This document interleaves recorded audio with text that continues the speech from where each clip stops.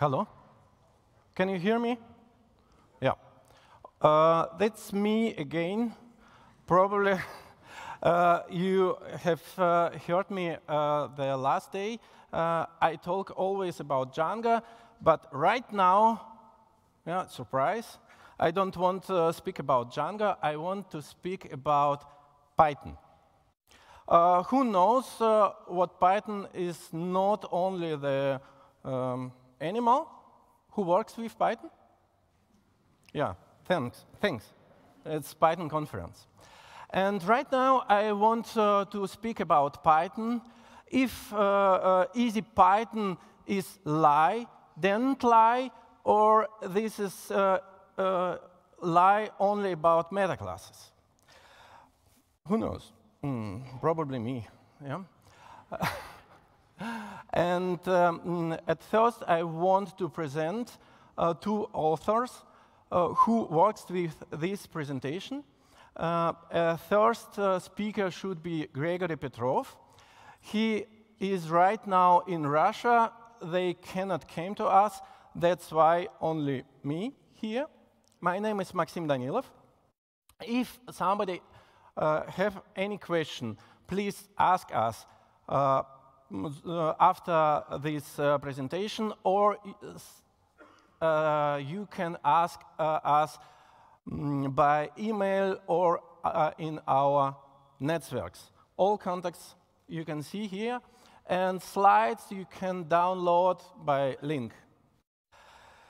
And a little bit about us. Grigory works for company Euron.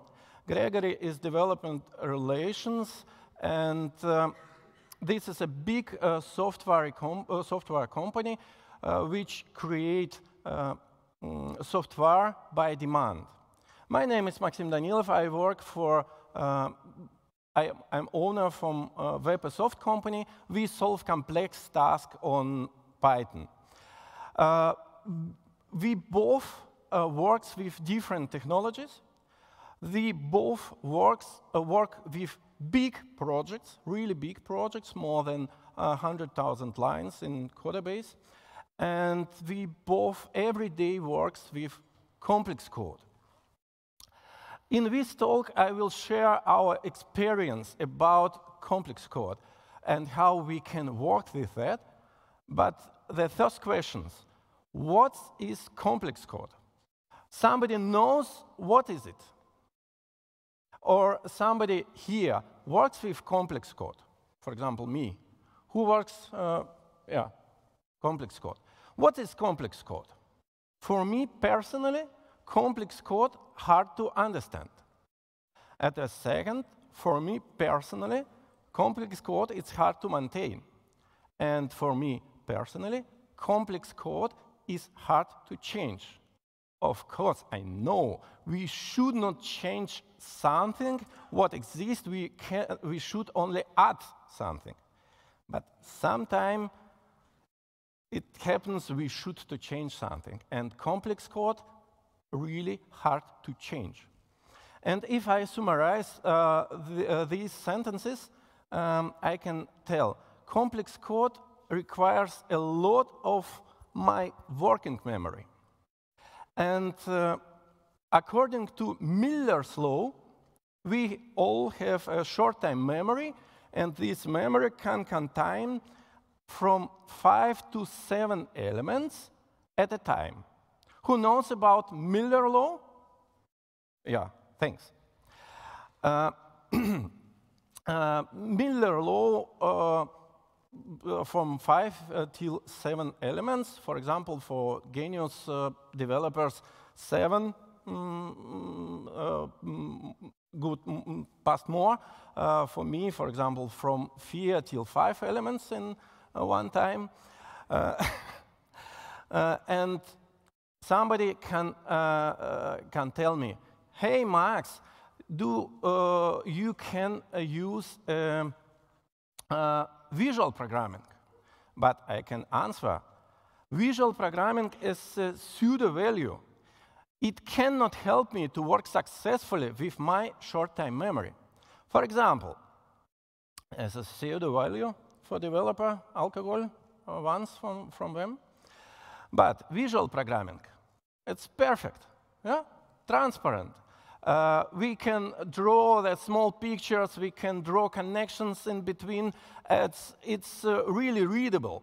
But what happens if I start to draw more than 1,000 elements and more than 15,000 connections? I have one project with that. It's impossible to maintain. It's impossible to work. That's why I call visual programming is pseudo-value for complex, for big project. The next pseudo-value can be easy language with fast learning speed. For example, language with low number of instructions.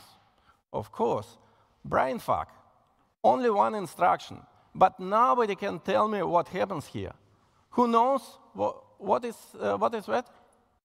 Okay, this is hello world on dialect from brainfuck. Once more time, pseudo-value cannot help me to work with complex code. But every language offers us different things to work with our short-time memory in an efficient manner.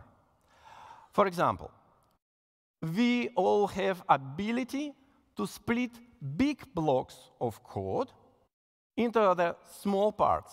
For example, spaghetti code. Who knows about spaghetti code? Oh, of course, I know. And we can split spaghetti code into functions. After some time, we start to create more functions, and we should organize these functions into, for example, classes. We organize functions in classes. Classes we can organize in modules. We already organize it, but complexity or project is big and complex, and I can say we can organize modules in libraries, but this is not enough. And right now, we see the software complexity problem. Look at this picture. This is perfect example of developer.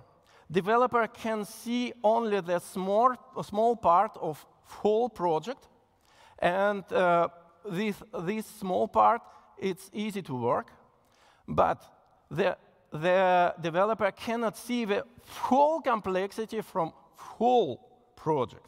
And if we don't start to reduce the complexity, this project starts to eat us. This is the short way for burnout from complexity in project. Who knows about burnout because the project was too complex? I know.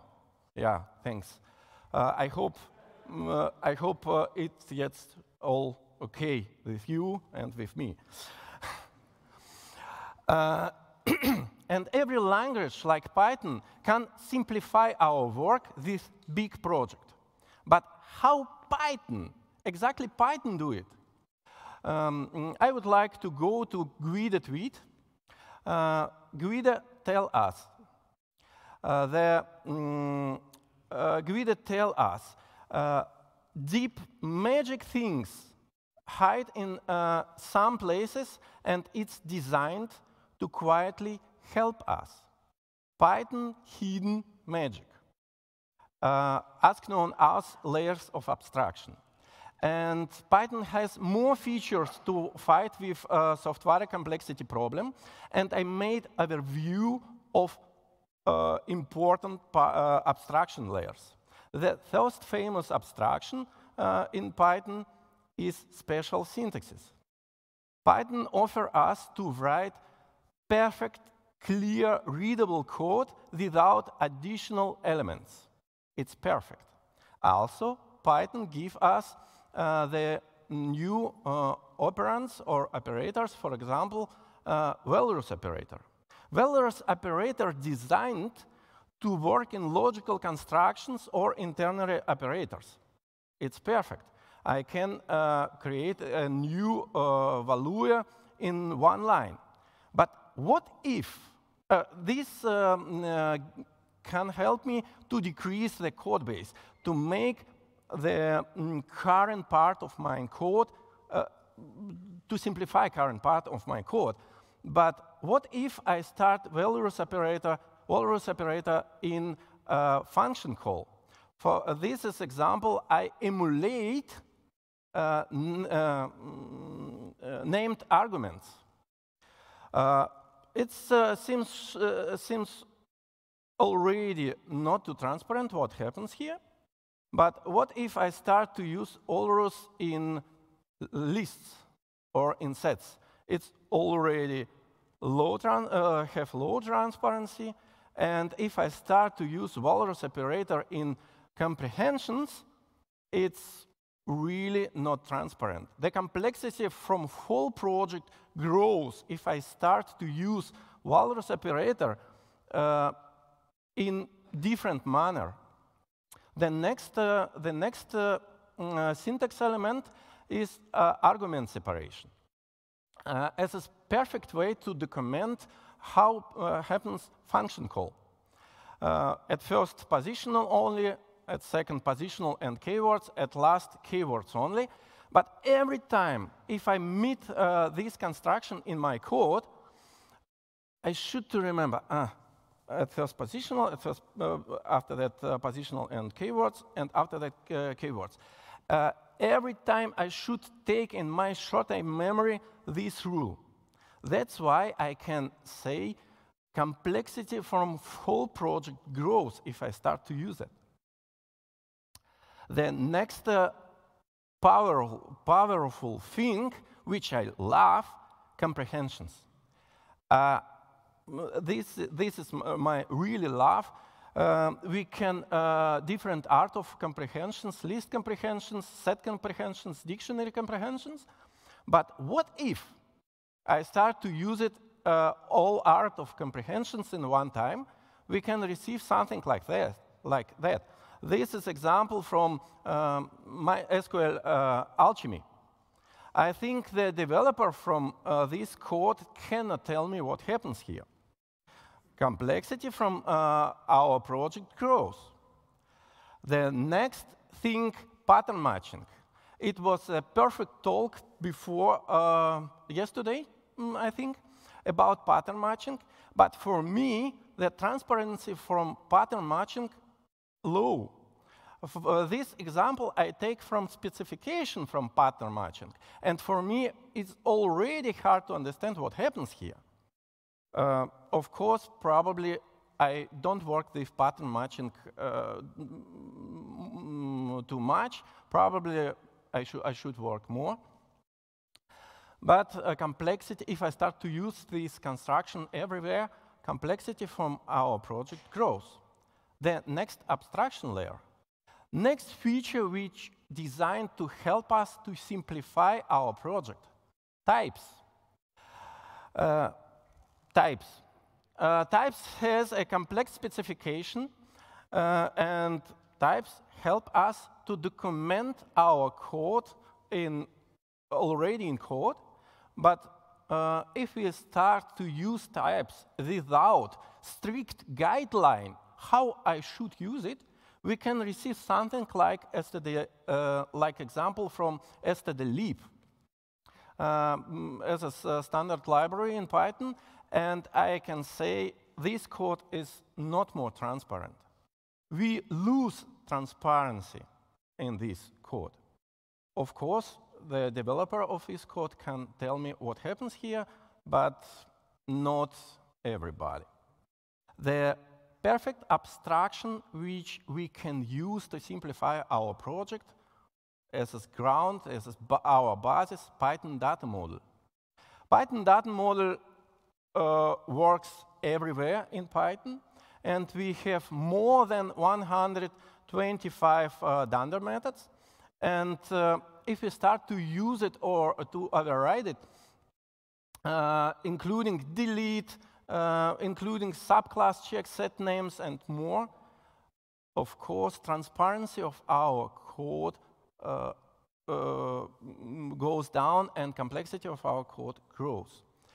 The next feature which we can override is for example, multiplication, double multiplication, math operators, ellipses known, we can override every element here. And we can receive some domain-specific language. It was lightning talk yesterday about creation of domain-specific language, perfect lightning talk. For example, we have NumPy domain-specific language. It's easy to work if I work with that every day. But on the other hand, if I receive the complex project without documentation, and in this project, developer starts to create domain-specific language, and I cannot contact with that developer, I cannot answer what happens here. Who knows what happens here on this code line? I don't know. I cannot answer. The best possibility to work with this code, we should override it. It's not possible to work. I don't know what should happen here. The next perfect abstraction, which knows everybody, is scopes.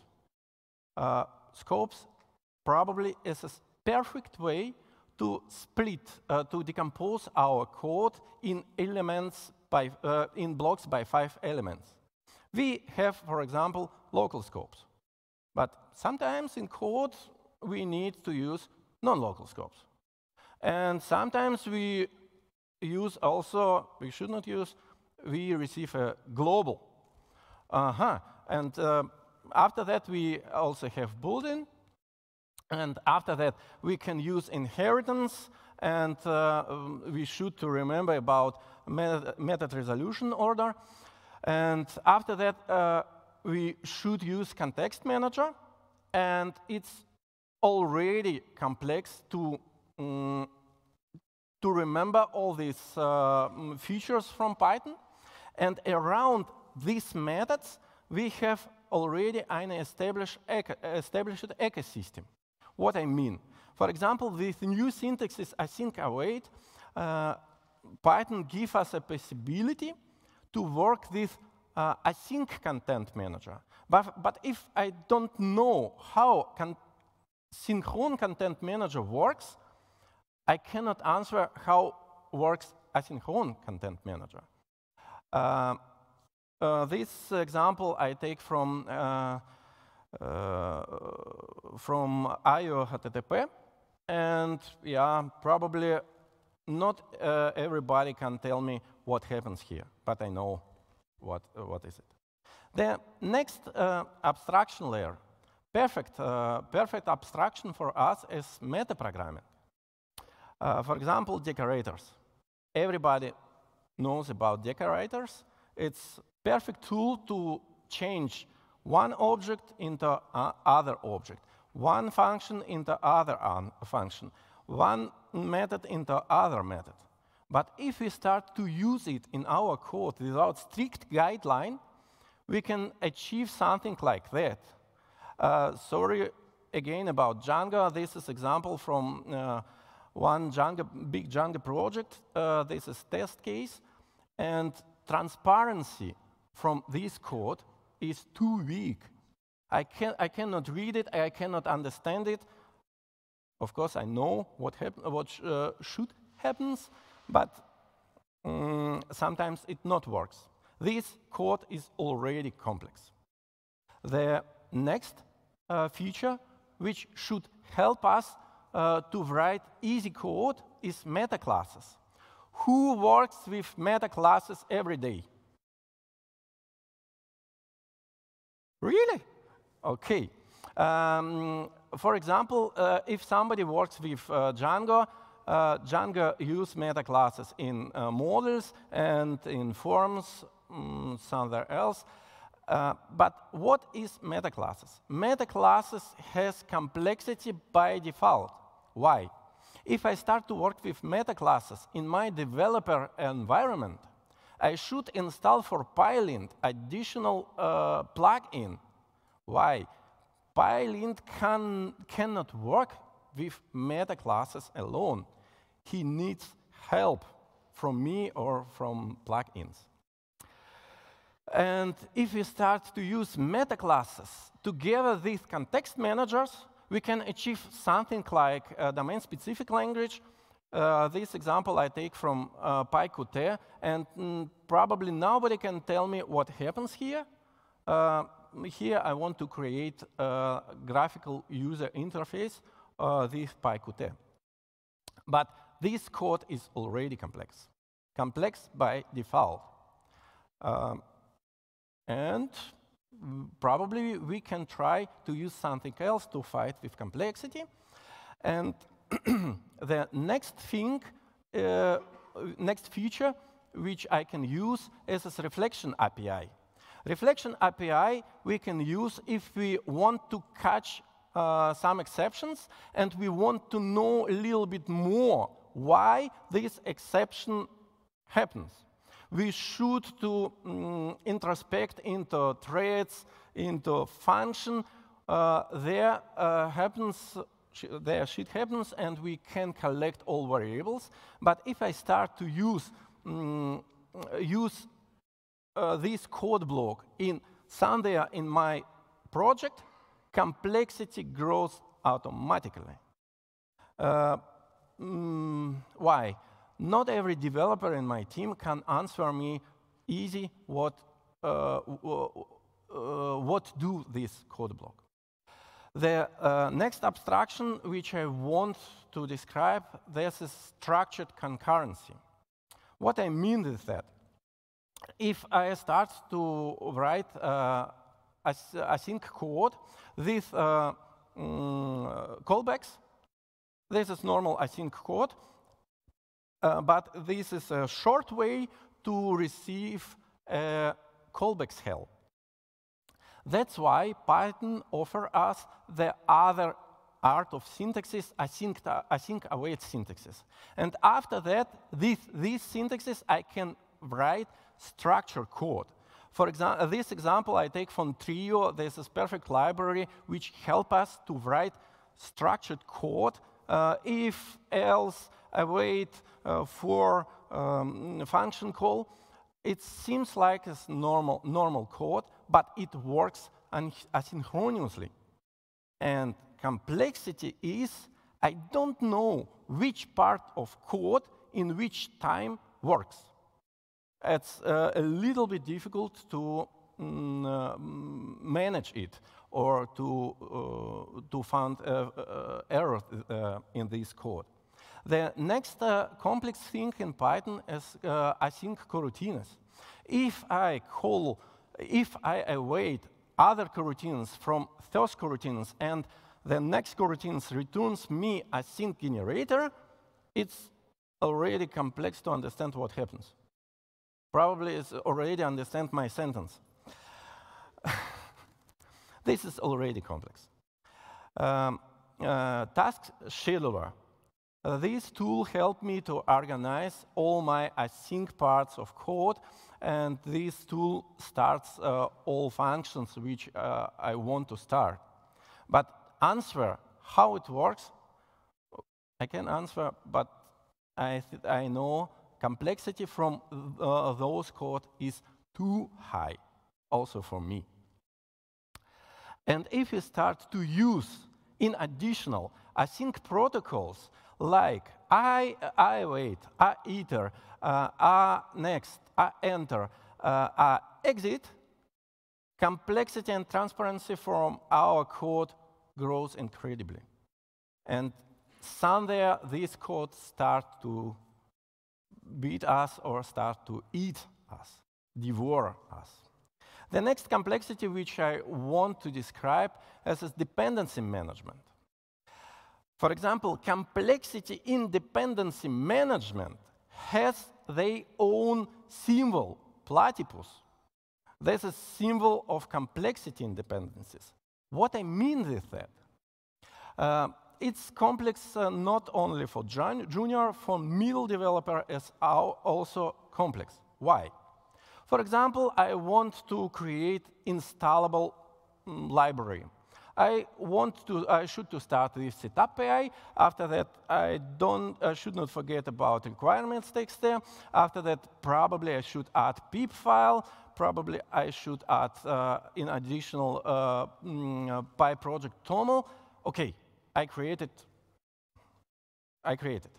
After that, I should to think how I want to install it. I should use Python, or not. Python 2 or Python 3?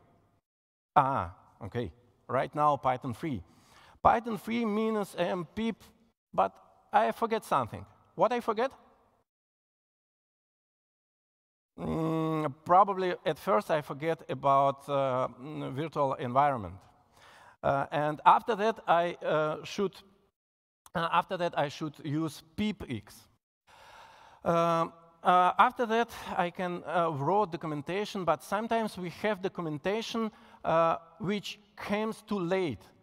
These documentations the documentation don't describe the modern technology which we have in our project.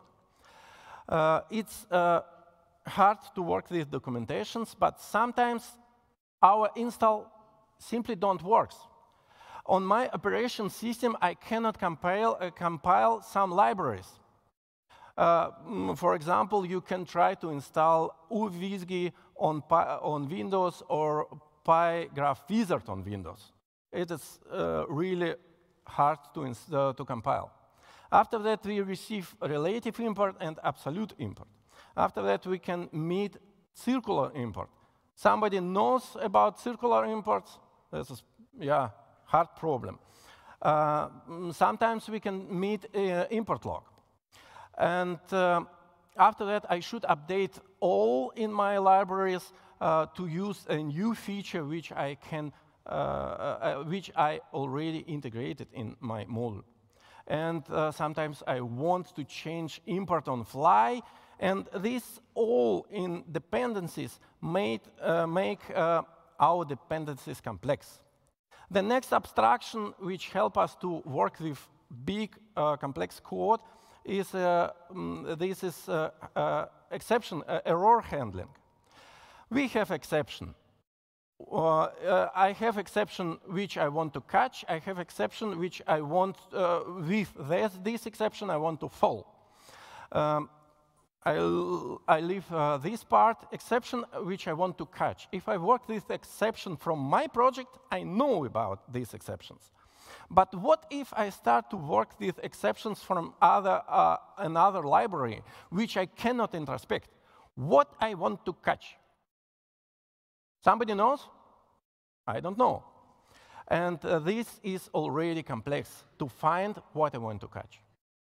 The next abstraction layer which Python offers us, this is a standard library. The standard library is a perfect package from abstract collections. For example, we can import functools, library to work with iterable objects. We can import text wrap, perfect library to work with raw text. We can import something from future. We can use enum to collect all flags in our project in one container. We use time zone and daytime. And this all if we start to use in one project, this all increased our complexity. The last abstraction which I want to describe in this talk, this is our Pythonic way. Idiom, tricks, code snippets, which we use every day in our project. I think this symbol, Hydra, this is perfect example from our Pythonic way. We can do many things in different ways. Every Pythonista knows how it works. We want to receive element from iterable object or none. Or we want to receive element from hashable object, or we want to receive none. We want to check if this object is none or not. Or we want simply to check if this object something like true or not.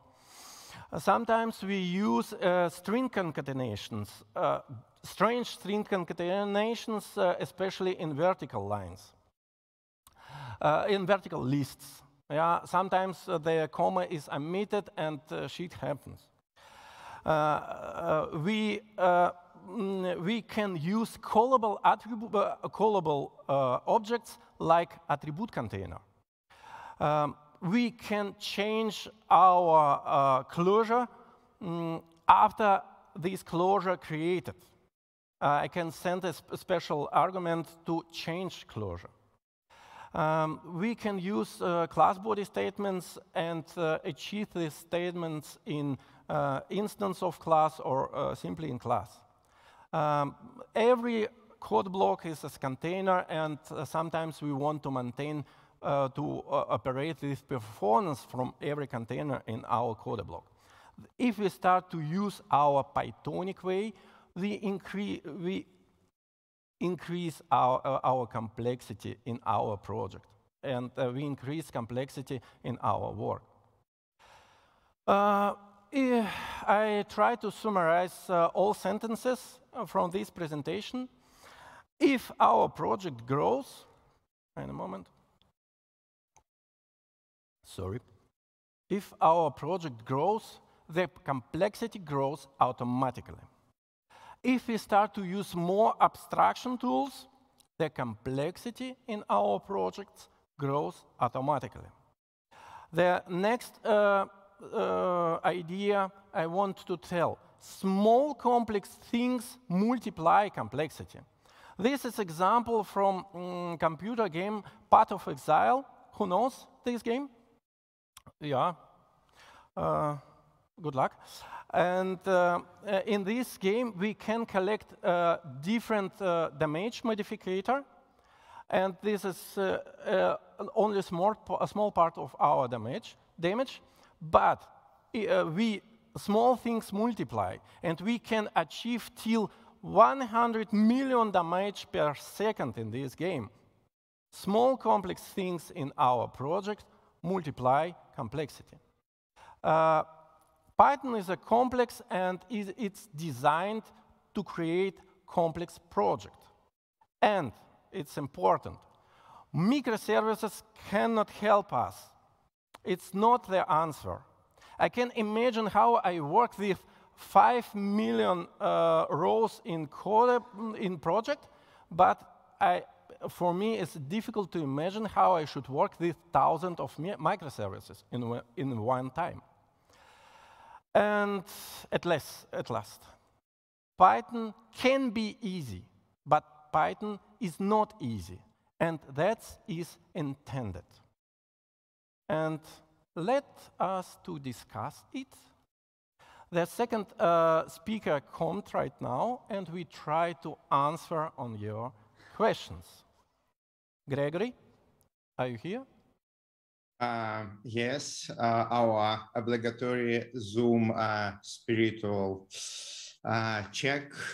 So I can see that you can see me, but can you hear me? Yeah.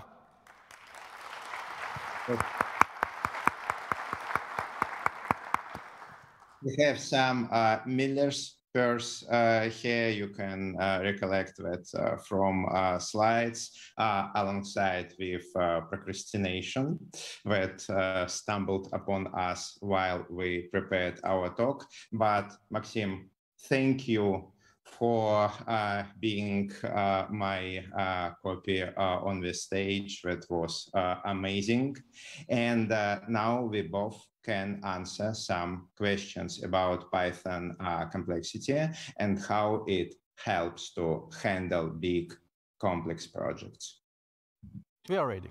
Yeah, thank you. Thank you, Maxim, first of all. That was a fantastic talk. Thank you also, Grigory, for joining us, for doing the Q&A. Really great to have you both.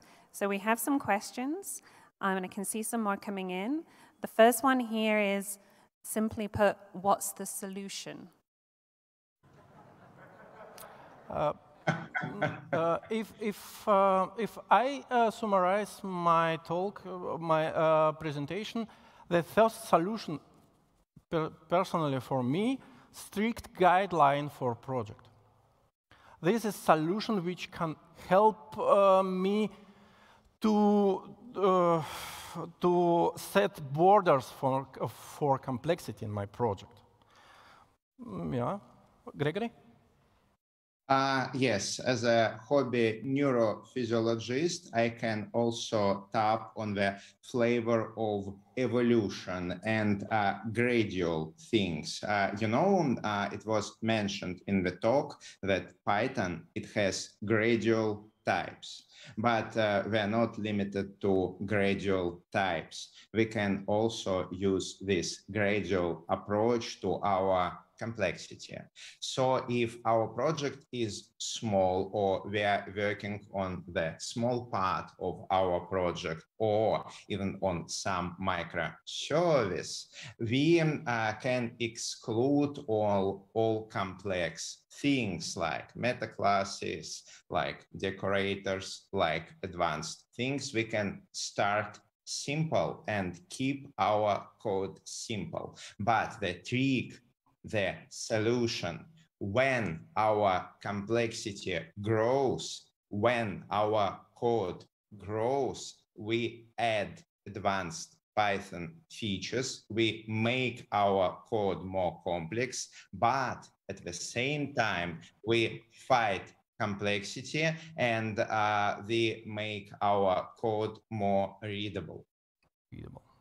So, Grigory, do you like Java more? Rust, probably. Actually, I have Python and I have Ruby here. I really do enjoy Ruby, but Java and Go programming language, they were mentioned too in our talk.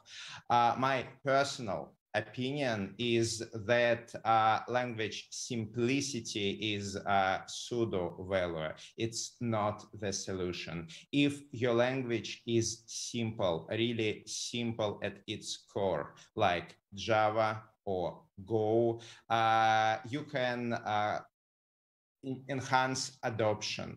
You can attract lots of developers, as Java and Go did at the time. But if your project became millions of lines of code, developers, they start to struggle. Go developers, they never create a Go project with millions lines of code, because Go is for microservices. But with Java, as an enterprise language, it was intended to create such big projects, but language itself didn't offer any advanced tools to fight complexity. Result, software patterns, patterns of software architecture, dreaded patterns that break havoc to our industry, and stack traces with hundreds of layers of abstraction. That's not acceptable and not maintainable. Yeah, thank you. Okay, I think we're running a bit over, folks, but let's try maybe do 2 more questions. So please vote which ones you want to hear the most. There's a lot of questions, so maybe folks can also come and ask you, Max, at the end.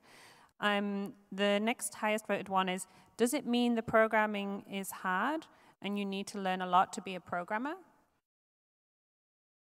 For me, programming is my life. I like my life. That's why I cannot see the complexity of my life. It's fun. For me, programming is fun. That's why it's all for me easy. Try to receive fun in your work, and probably it can help you to decrease complexity. Probably, I don't know.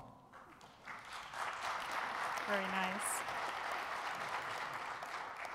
Okay, we'll take one more. Grigory, do you like the KISS principle? Keep it simple, stupid?